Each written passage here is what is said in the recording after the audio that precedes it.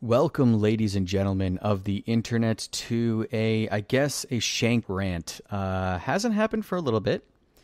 Honestly, can't remember the last time I recorded one of these, but nevertheless, people follow my channel, which I don't know why you would. It's a pretty awful channel. And follow me on Twitter. You should definitely follow me on there because I'm basically awesome. People who follow me and know me know that I make these videos and rants really whenever there's something in the industry that really, gets my attention.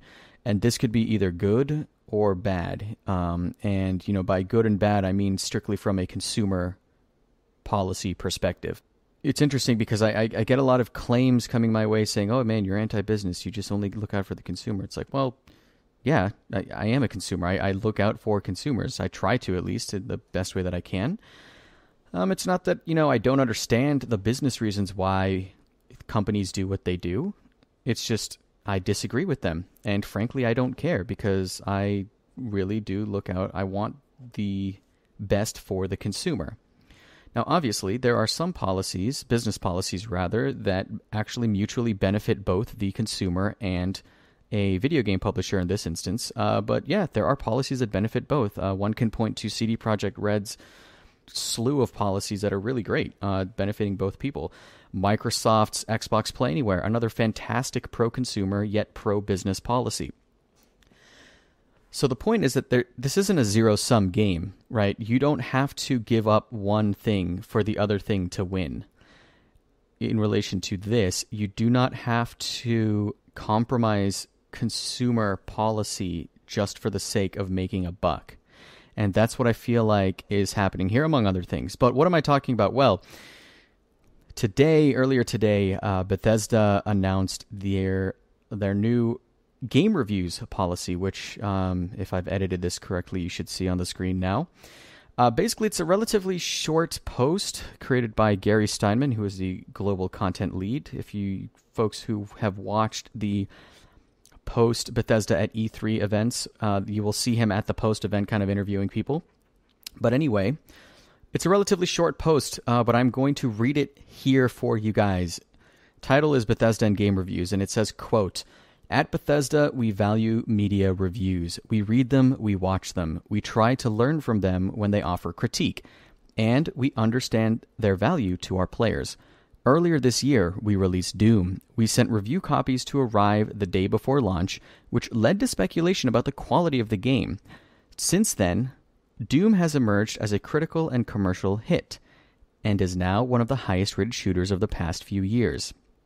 They continue, "With the upcoming launches of Skyrim Special Edition and Dishonored 2, we will continue our policy of sending media review copies one day before release, while we will continue to work with media, streamers, and YouTubers to support their coverage. Both before and after release, we want everyone, including those in the media, to experience our games at the same time. We also understand that some of you want to read reviews before you make your decision, and if that's the case, we encourage you to wait for your favorite reviewers to share their thoughts."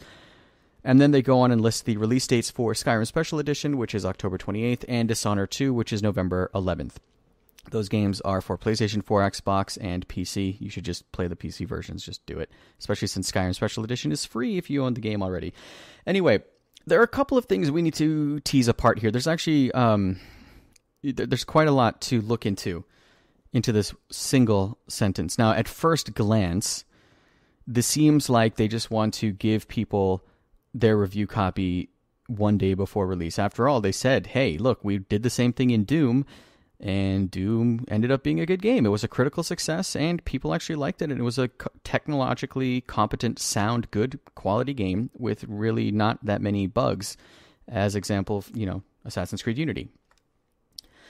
However, if you dig deeper into this, which you should, because there's a lot that is not being said here, but is being heavily implied, and if you can peel back the layers and analyze this, you will really see this for what it is. And obviously I have my bias here, but, I can only provide my own analysis of this.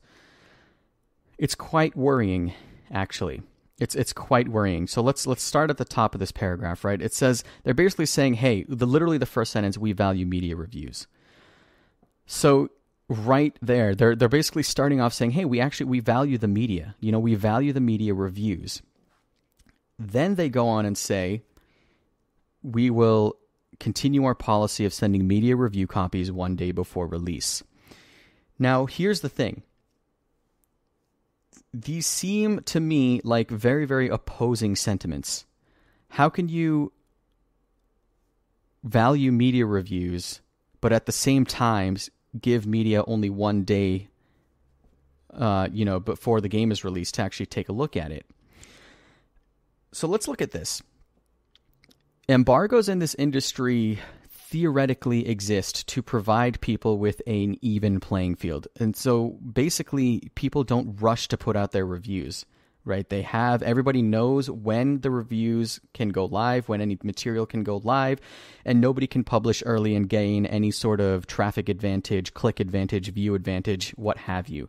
So in theory, embargoes are meant to kind of provide that even playing field. Now, obviously, some people, like Ubisoft with Assassin's Creed Unity, infamously completely abused this policy. And they said that, hey, your embargo actually lifts 12 hours after the game has released.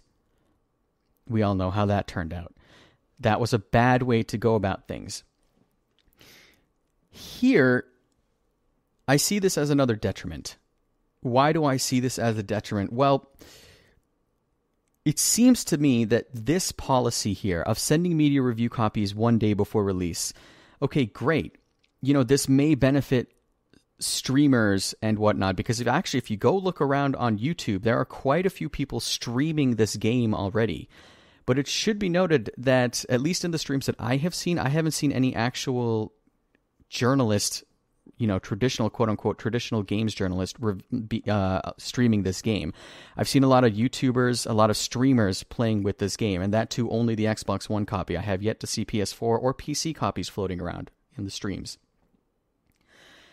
So what this says to me is that this is basically ensuring that your journalists, your people that actually do the reviews, they're not getting the copies when they need to.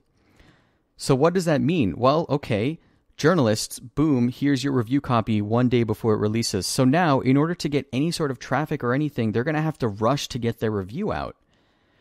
Now, this may be less of an issue with Skyrim, but for Dishonored 2, you have one day to play this game and get your review out before the game launches. This effectively becomes a race then, precisely the thing that an embargo is in theory meant to discourage. An embargo is meant to discourage these types of races, to kind of get people to rush through the content so they're first. They're first. We have to be first. That's what an embargo is meant to do in part. And providing code just one day before the game is released, these journalists are going to get these copies and be like, all right, well, shit, I need to write this and get this out as quickly as possible so that we can get views and stuff like that. And that's very, very, that goes against really what an embargo is meant to do. And this, in fact, is an embargo. They're saying, hey, we're giving you copies one day before release. After that, whatever, So to me, what this looks like is that they are embracing quote unquote new media, which is the streamers and Twitch stream, YouTubers and all those people, but at the cost of traditional journalists who write physically, actually, with a pen and paper and type and all that stuff. They're discouraging traditional journalists from getting their reviews and thoughts out there in the form of a finalized review. This directly leads into my next concern. Bethesda is a publisher. I'm not talking about Bethesda Game Studios. I'm talking about Bethesda Softworks. Okay, Bethesda Softworks is the publisher. Bethesda Game Studios is a studio that develop Fallout and Skyrim and etc. What this policy effectively allows them to do is, because remember, what do they say in their policy press release thing? It says, while we will continue to work with media streamers and YouTubers to support their coverage, both before and after release. Okay. Here's the thing. These publishers they have full control over who they send copies to. So, as a publisher, In order to put your game in the best light, therefore to get the most positive coverage of your game out there, you're obviously, naturally, and logically, I might add, give early copies of your game to the YouTubers and streamers, in other words, influencers. You're going to give copies of your game to influencers who are fairly predictable, meaning who you can predict with relative accuracy that they will provide a positive outlook of your game to their viewers, to consumers, etc., to your potential future consumers, right? Now, here's the thing. A publisher has that right and has that ability, but the dangerous part about this is that it really, again, if you look at this, it allows publishers to manipulate opinions of consumers. How are they doing so? Well, just like I said, they can pick and choose who they want to cover their game as a streamer, as a YouTuber. If somebody is being critical of their game, they don't have to send them a copy. So you can control the opinion with relative, if you do it intelligently, you can control the opinion of the consumers by only providing the game to people who will positively cover your game.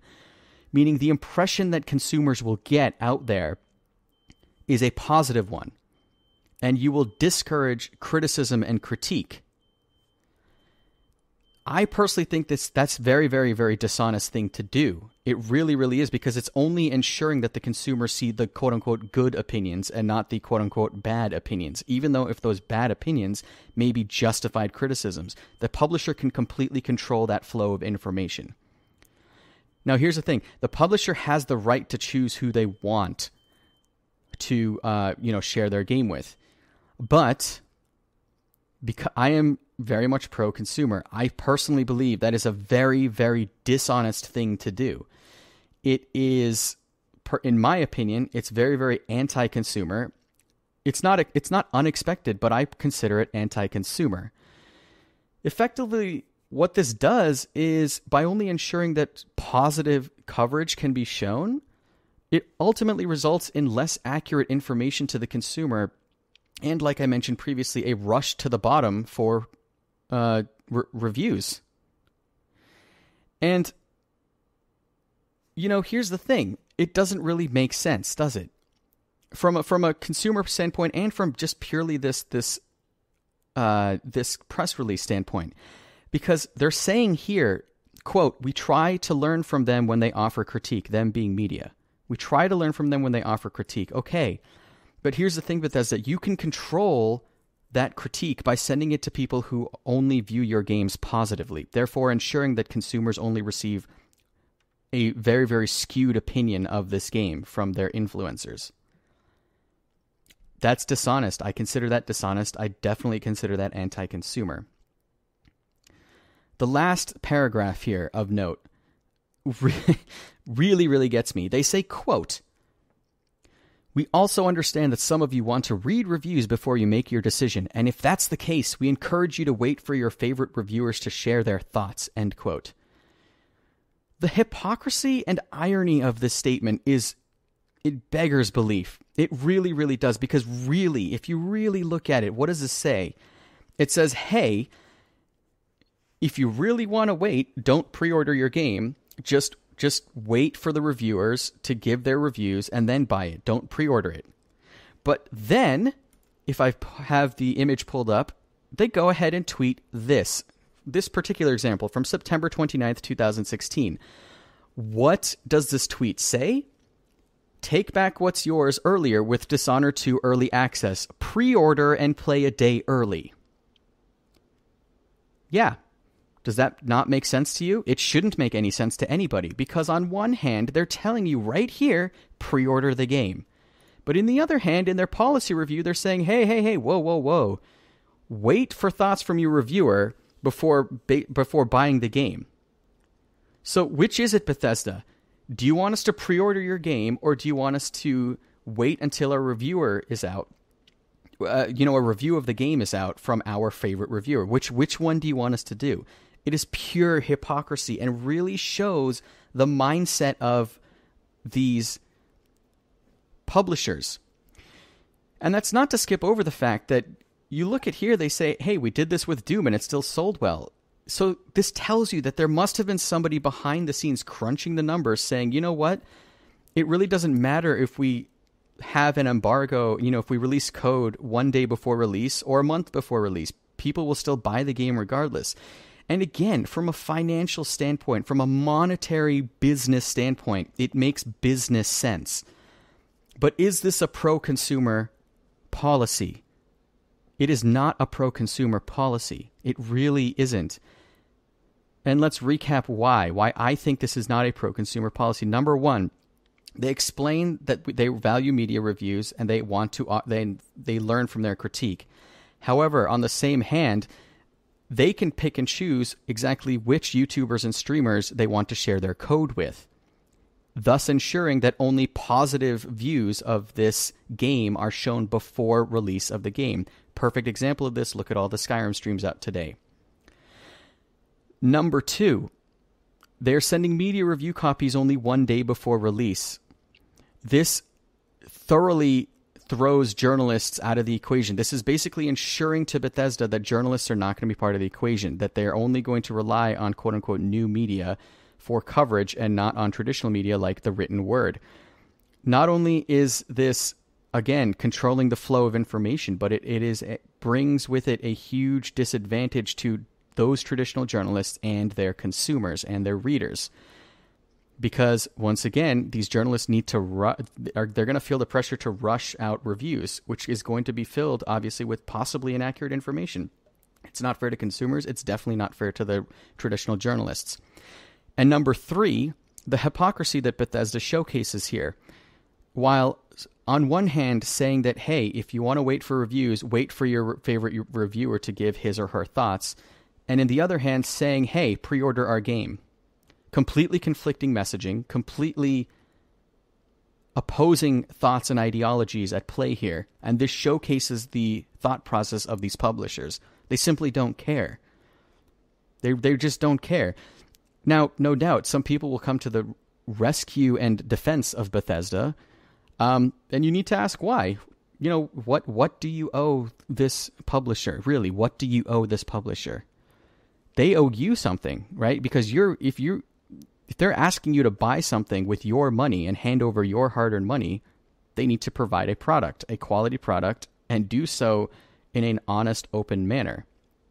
One may argue that by displaying this policy, they're being open and transparent, but you could also be successfully argued that by displaying this policy, they're just showcasing their hand and the many flaws, anti-consumer sentiments, dishonest policies, and, quite frankly, hypocrisy at work at Bethesda. That's all I have to say, guys. Like if you like this video, dislike if you disliked it, and yeah, I'll catch you later. Peace out.